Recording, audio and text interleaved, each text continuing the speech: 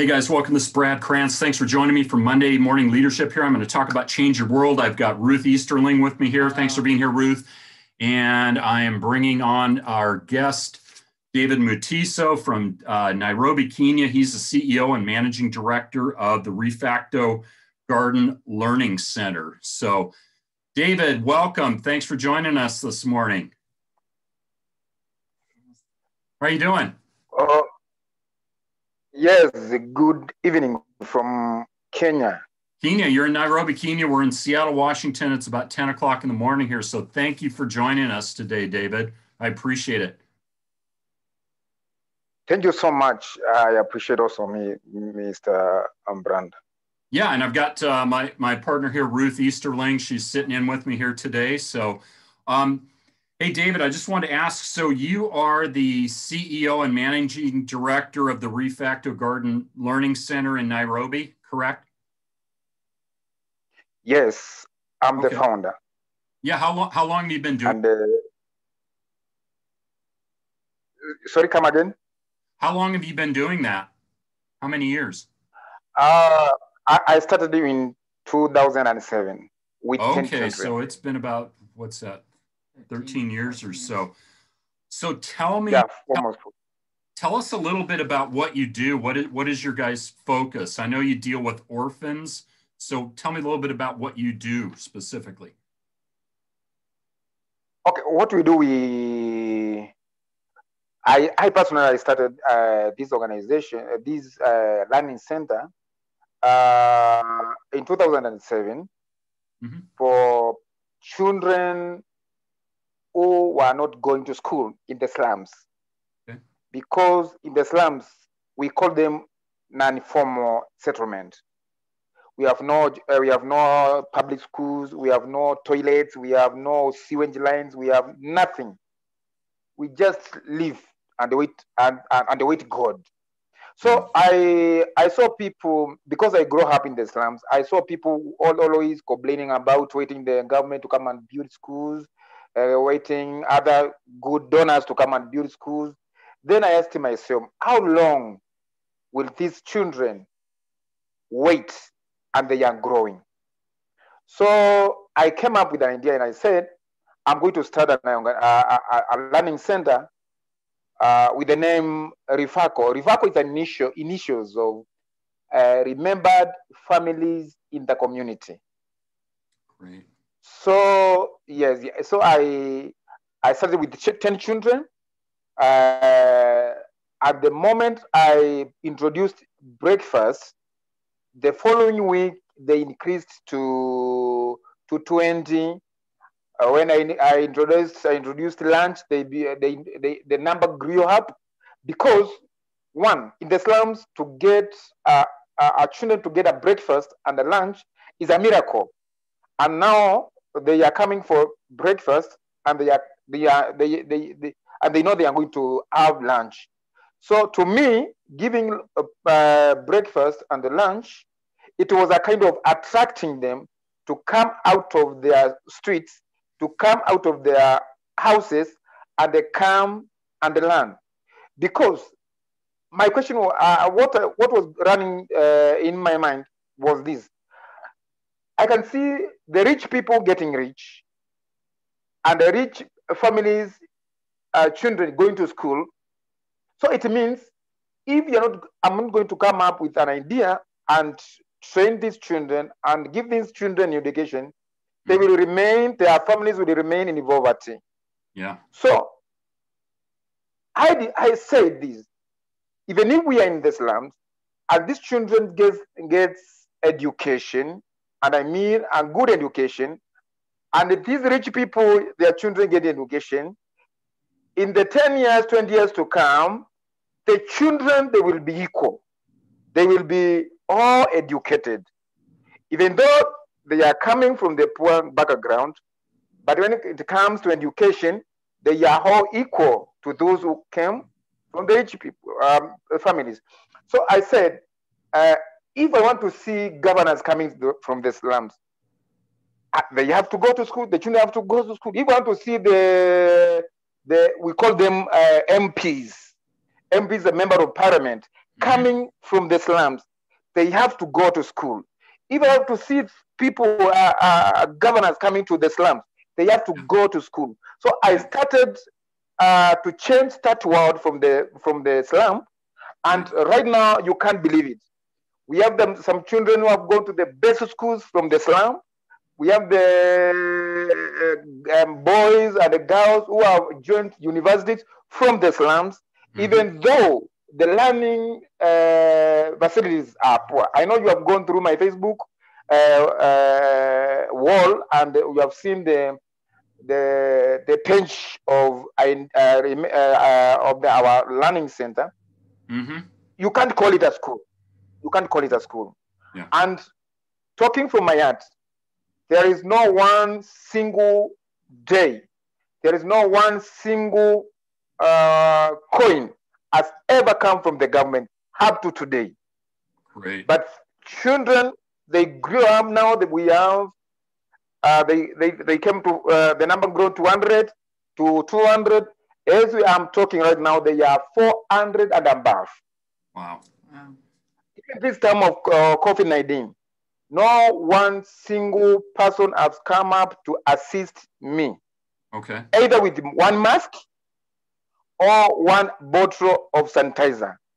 I just go around seeking people, requesting people, friends, because these people, children, if they cannot afford a lunch, if they cannot afford a supper, where are they going to get a mask? Where are they going to get a sanitizer? So it has been a long way. Yeah. In the learning center, I have 15 teaching volunteers.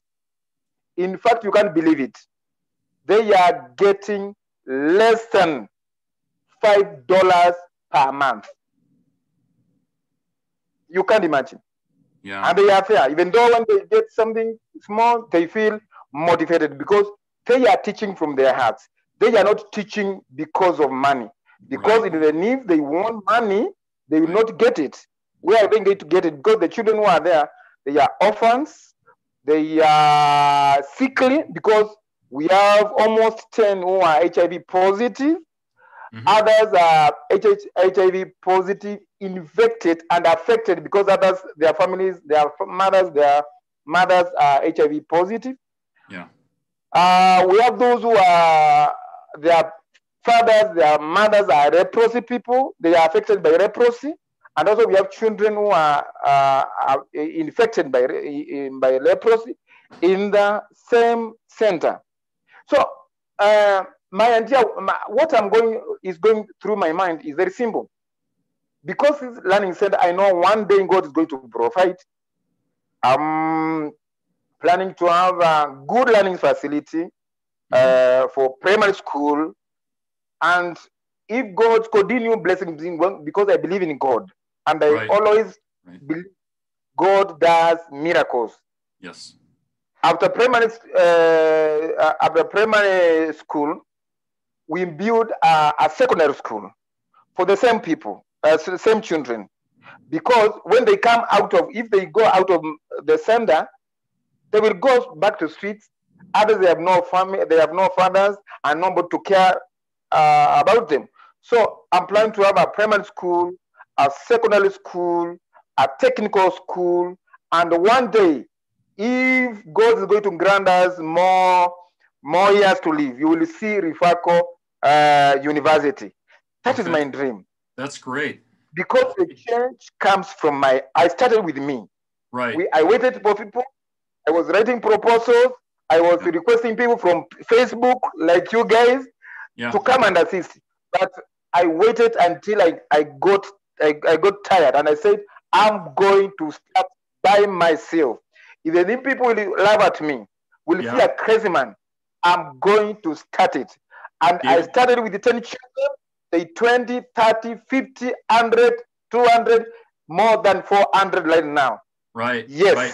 Hey, question. So we're talking about change your world, and you're kind of doing the exact thing that we've been talking about from John Maxwell's book, is that for change to take place, somebody has to do something, and you really kind of took on the responsibility, again, not waiting for your government to do something, but you took on the responsibility to start changing your world.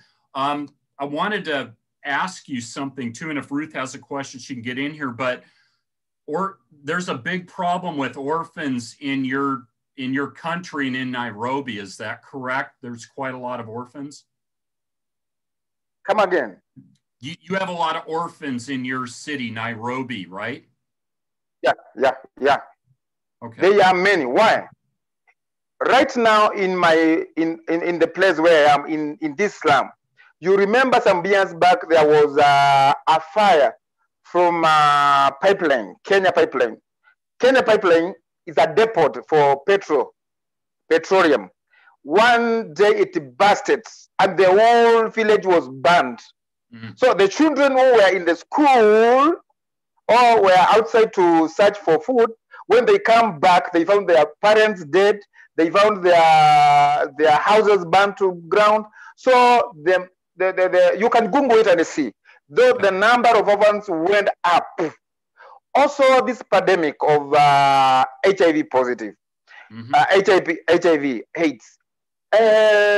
You know, in Africa, to get and especially in the slums, to get medicine, to get the medicine to boost them is very rare because there is no government institution in there. Yeah. So if they are affected 2 to 3 years, they are gone. Their children are orphans. Okay. Also, we have come to realize there are other people who are coming from our neighboring country. When they come to Kenya to beg, they have children. Those children are Kenyans. They go to streets, and one way or another, their parents goes back, or they die on the way. They are going back to their countries. So the children are left alone. So I take that initiative and said, I have to leave something before I go back to my creator. I have to do something. And that's the reason why I come up with Refaco Learning Center.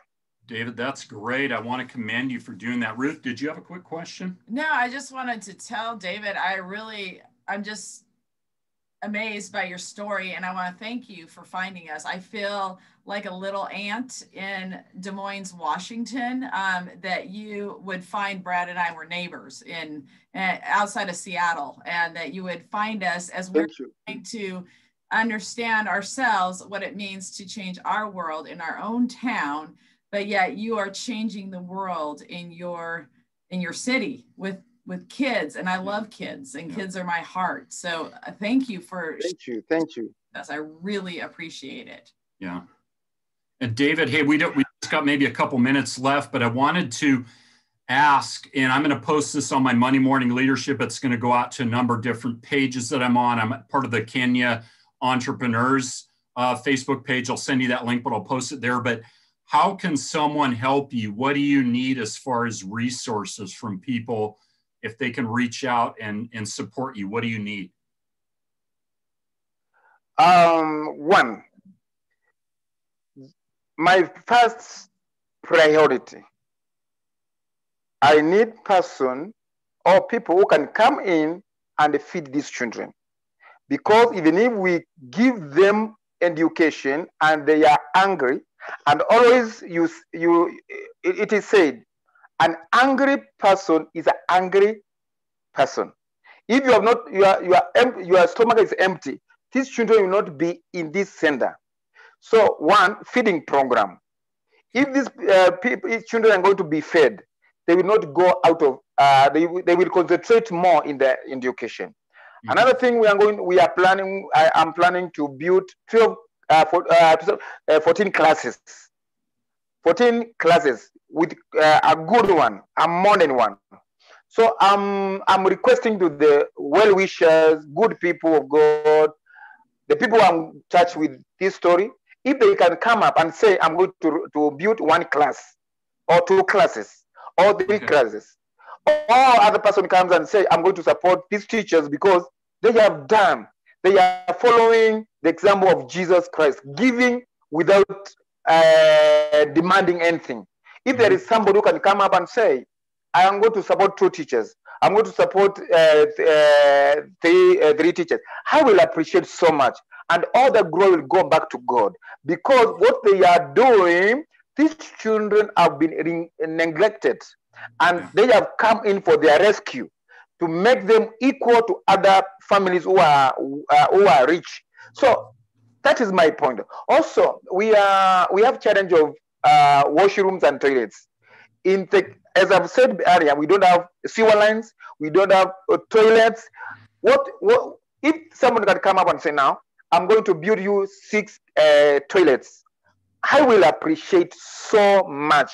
And see the children going to good toilets, washrooms, like any other children in the world. Another thing is that we need learning materials. Learning materials are challenging because, you know, unless we buy, government never recognizes people in the slum. They are neglected 100%. If we can get learning materials, even we can get also teaching materials, I will appreciate so much. And on top of that, we need the prayer. Always remember these children, because always when you give to the orphans, you give to God, or you rent to God. And there is no one single day when you rent to God, God will pay. God will not just sit down and say, I'm not going to pay you back. He's going to pay you. So I'm asking for people to come in. If they can build us a good school, even one person. I know in this world, people are rich. People have money, but they don't have the grace to give. I pray that some people will be touched and have that grace and say, I'm going to stand with the Refaco Gun Learning Center. I'm going to build for them a good school.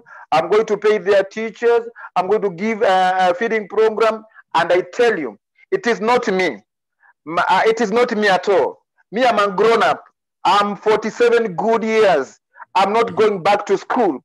I'm crying for these children. I'm going up and down for these children. They are not from my family. They are not from my tribe. They are not from my county. I don't know their back, where they came from. I know they are children when they are in my learning center, and all they are equal, and we appreciate so much. So it is my prayer that if they can come, because we have an account. If somebody wants to help, we have an account, the sender account. It is open. It is a good one. I can give them if they want. Okay. We have also a PayPal account for those who are away, far away. A PayPal account. It is Refaco. The email is refaco08@yahoo.com. Okay. And even they can come in person and they see what is in the ground, and they see with their eyes, I will appreciate so much, because I know. Let me tell you something, my friends. If you can come and see these children with your 2 eyes, face to face, you will cry to your last drop of your tears. I tell you. But I know God is going to do something, because I appreciate you, God. I've never come across people like you who can host as somebody from the slum like me. I feel like flying everywhere. I feel like another person somewhere, because if I can be interviewed, I've ever been interviewed only to talk with the phone, just phone calls. But these are wonderful, and especially talking to people from Washington, as you have said. I appreciate you guys so much. I feel God bless you. God bless you. David, thank you for joining us today, and it's great to hear how you're helping change the world in your part of the world that has so much need. So I'll reach out. I'll get your have you text me that PayPal address, but I'm going to put your email up on this so that people that hear this message can reach out to you, and if they want to donate, they can donate as well. So God bless you, and thank you so much for joining us today on, I'll call it a special edition, Monday Morning Leadership on how to change your world, and David Mutiso from Nairobi, Kenya, and what you're doing there too. Thank you so much. Can I add? Sorry, can I add something? Yes. A bit? Just a small one. Okay. Okay. Because I've said these children are orphans, HIV positive, they are sickly in short, they are vulnerable. I have a proposal also in the same center. If we can, someone can come up and say, I'm going to build for you a clinic, because these children, to maintain their health, 400 children is an headache. In fact, they are being healed by God. Yeah. If somebody can come up and say, I'm going to build a small clinic for these children, I'll say thank you, and I have changed the world of these children, and God will increase that somebody, because it is not about me. Because when the clinic is there, they will be treated, their parents will come there and be treated, and also the community will come and be treated. I'll send you some pictures of the slum, of the area of you, and see if you will see one house built of block. If you see one, count me a liar. It is all iron sheets, in fact, weared out. Yeah. When the rain comes, you can't move, you can't go. So it is my prayer that if somebody can come and say, now, I'm going to give you a clinic for these children, I tell Jesus, receive all the glory, because you have done it. Amen. I appreciate it also me. Thank you so much, you guys. Thank you. May the Lord, God bless you. Okay. Yeah, thanks for taking leadership and changing your world in Nairobi, Kenya, David. We'll be in touch with you, okay? See ya. All right. Thank you so much. Uh-huh. Bye.